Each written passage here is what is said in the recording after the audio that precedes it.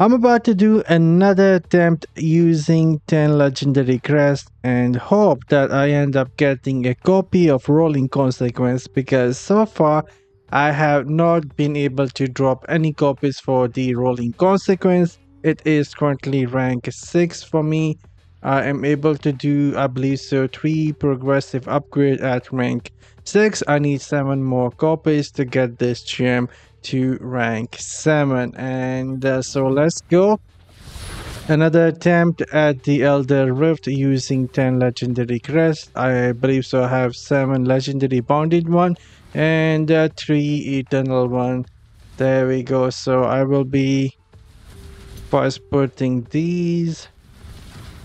Let's change the priority here. Now let's go. And hopefully this time around I will finally see a white beam. Like I said, so far I have not been able to get a single copy of Rolling Consequence, and I'm hoping today that I will get one,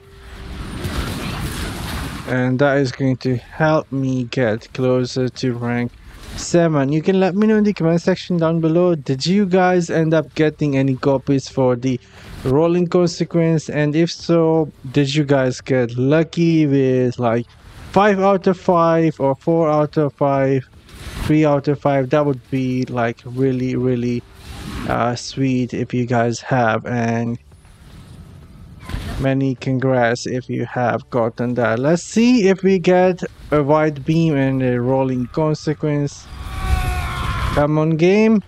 There is a white beam. There is a white beam. So hopefully Rolling Consequence is what we're getting here.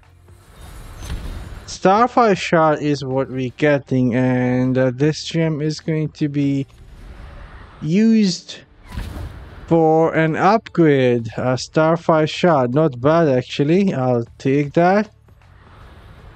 There we go, Starfire Shard. I believe so. I have gotten this after such a long time, and couple of 2-star copies, Unity Crystal, Mother Lament.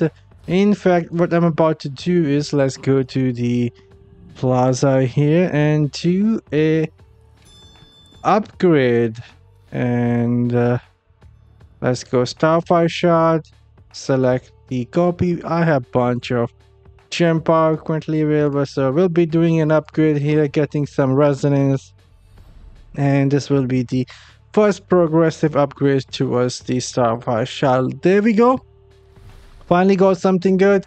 If we go to market and see if there are any Starfire Shards available, they are not. So I would say that was a successful run.